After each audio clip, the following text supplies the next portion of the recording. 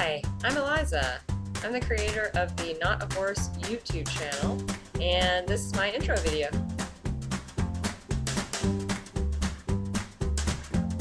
Okay, well, first things first. Why did I create this channel? I created this channel for you. And one of the things that prompted me to do that was how hard it was for me to find reliable, accurate, truthful, practical, helpful information on mast cell disease.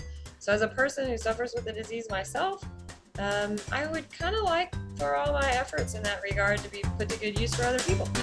Okay, so what is mast cell disease? Well, first, before we figure out what the disease is, let's figure out what the heck is a mast cell. All right, so mast cells, that's this little guy over here. And they are essentially kind of like that candy that your grandma used to have that was like that white marshmallowy gooey stuff, and then it had like these bubbles of these little jellies in it. I don't know, you guys might be too young for that, but for those of you who are around several decades ago, you know what I'm talking about. All right, well, that's kind of how a mast cell is structured, except here in the center, there aren't really any jellies. It's all this stuff around the outside. And so what he does is he stores up a bunch of different chemicals that have various purposes, useful purposes, practical purposes in your body, things that, you know, you might need if, say, some sort of foreign body gets into your system or some sort of foreign chemical that needs to be dealt with.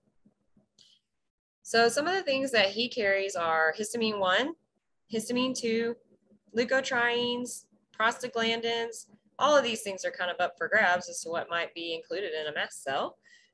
At the same time, there's actually about 200 to 1,000 chemicals that these guys can have on board at any given time.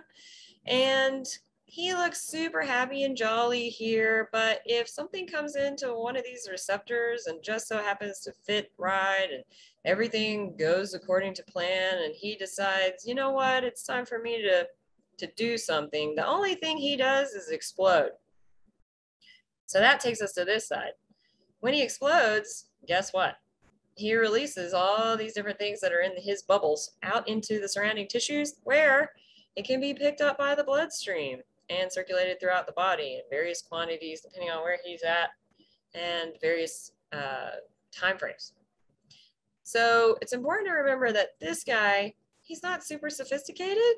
So this is not the sniper of your immune system. This is the crazy man with the shotgun. So I call him the commando. He's part of your innate immunity. This is a really old part of your immune system, and he might not be very sophisticated, but he sure packs a punch. And so this is called mast cell activation, when something fits into the right places on his little receptors and makes him explode. So that's what a mast cell does. Now, what's mast cell disease? Well, as you can imagine, you've got these little commandos running around in the various surfaces of your body. So mast cells are going to be found in all the places in your body where, you know, stuff can contact it from the outside world. So I'm talking about things like your skin and your digestive tract and your sinuses, you know, those sorts of things where you actually have your body come in contact with the outside world. It's not really warm and fuzzy and, you know, like the rest of your system. These are things that are dealing with all kinds of insults from the outside. Pollution, fragrances, different foods you might put in your body that might be threatening. You can kind of see where I'm going with this.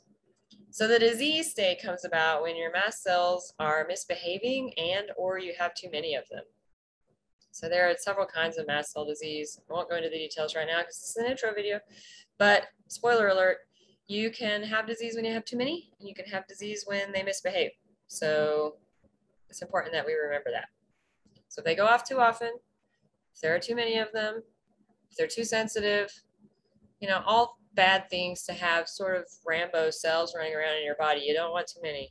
You don't want them going off too often, and you don't want them to be overly sensitive, or you're going to run into a problem. And that, in a nutshell, is mast cell disease. So before I wrap up this video, I want to tell you a little bit more about myself. I am the wife of a beautiful and kind man named Mark, and the fur mom of a, well, frankly, sorry, the cutest dog in the world, who is named Velcro. And yes, I do challenge you to have a cuter dog. If you want to put pictures of your sweet puppies in the comment section, feel free, and we can duke it out in the comments to see who has the cutest dog, but I'm just telling you ahead of time, you're gonna win. In any case, nice to see you, and I hope you come back to my channel. Thanks. Bye.